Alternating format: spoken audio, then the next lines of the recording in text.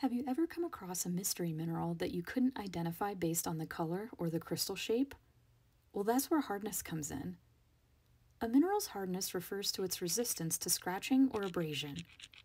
How well a mineral resists scratching is an important identification tool for geologists and field collectors. But how is it measured?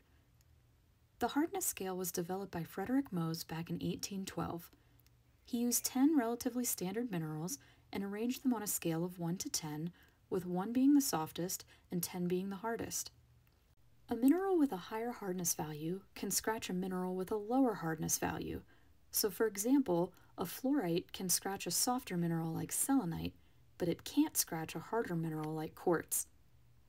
Using a hardness test kit, or even common items found in the average hiking backpack, you can identify mystery minerals using the hardness test.